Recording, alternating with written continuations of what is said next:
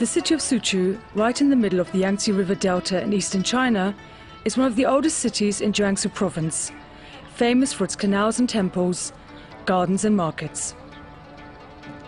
Traffic and trading still make the heartbeat of this Venice of the East.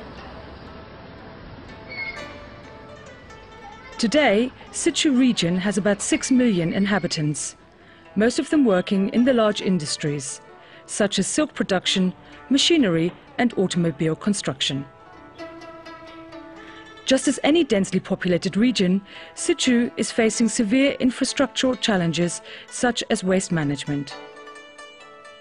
What we see here is a landfill area outside the city that before the start of our landfill gas recovery project not only polluted the air but also emitted methane into the atmosphere, one of the strongest greenhouse gases.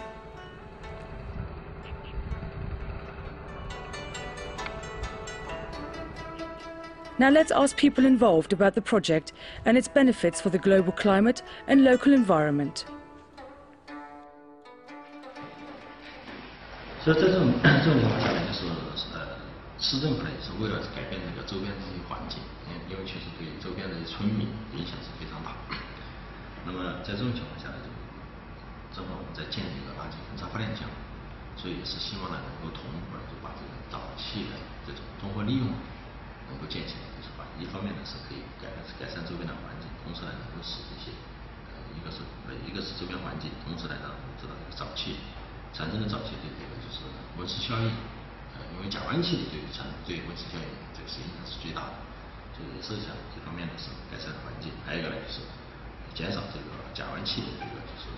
对空的一个排放，改善这个温室效应。所以这样的话呢，就是市政府奖励几个方面。所以我们是想通过 VR 产品收益，就是用在几个方面，一个是改善员工的这种工作状况，减少他的劳动强度，同时呢改善员工的生活福利，这是一个方面。还有一个方面呢，就是提高现场的这些基础设备的这种运行维护的水平。另外还有一个呢，就是我们是想在田园政策能够进一步的提高我们去收集的能力和水平。这就是沼气竖井，它这个深度是打进去就是25米深，然后这是沼气的集气的支管，然后到下面之后并入沼气母管，进入机房进行发电。从项目提前考虑阶段开始，我们就一直考虑做这个 CDM 的一个项目开发，但是由于一些国家政策的一些原因，我们这种性质的企业一直没能申报这个 CDM 项目，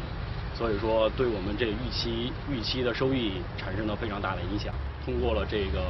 黄金标准 VER 项目的一个认证，这一点对我们帮助是特别大的。肯定是好转了。原来我们居住在这一边嘛，就是因为附近有一个那个垃圾填埋场嘛，就是一到那个气候不好的时候，它那个味儿就特别重，特别浓，没那么重了啊，感觉到空气也比以前好多了啊。South Pole has successfully brought to market this and over 150 other projects around the globe. Now it is your opportunity to generate a double effect by offsetting the carbon footprint of your company and mitigating global warming, while at the same time contributing to the environmental and social development in situ, with gold standard VERs from South Pole.